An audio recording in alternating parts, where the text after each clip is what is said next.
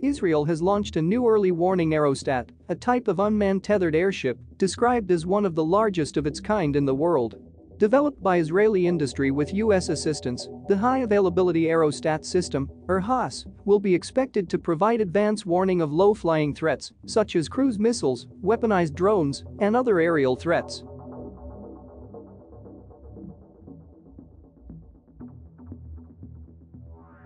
Stationed at an unnamed location in northern Israel, the platform will be used to detect and warn of advanced threats, with its primary sensor being the long-range Sky-2 elevated radar. At this stage, the HAAS is still under test, with the milestone yesterday referring to the initial inflation of the aerostat's gas envelope after installation of the radar equipment.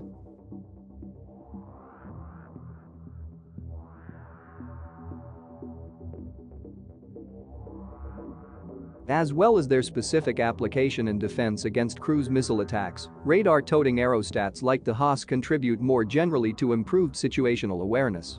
For a relatively small country like Israel, faced by a wide variety of different threats and surrounded by potential flashpoints, advanced warning of this kind is always going to be in demand.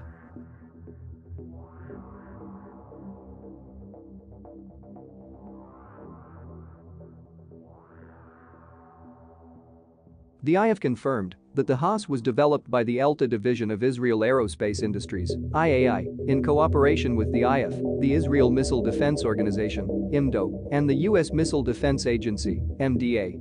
The balloon itself was produced by the American TCOM company, a specialist in this field, that also produced the aerostat for JLENS.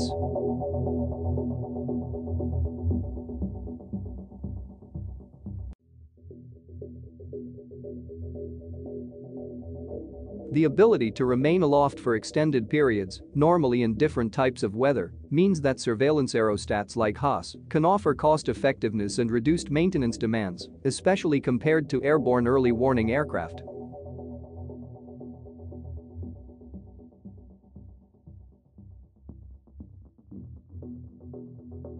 While smaller sensor-equipped aerostats are a familiar feature of military operations around the world, typically providing localized surveillance for forward bases in conflict zones, for border areas, or other points of interest, large-size balloons with radar payloads are far less common.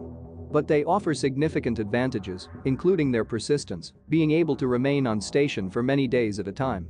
By avoiding ground clutter and topography, they are also able to surveil a wider portion of airspace, all the way from ground level up to high altitude, meaning they are especially useful for detecting low-flying threats.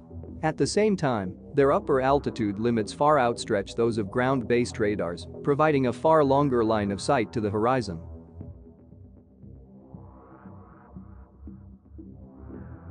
Nevertheless, Israel seems convinced that large-size aerostats offer an important adjunct to its already powerful air defense network.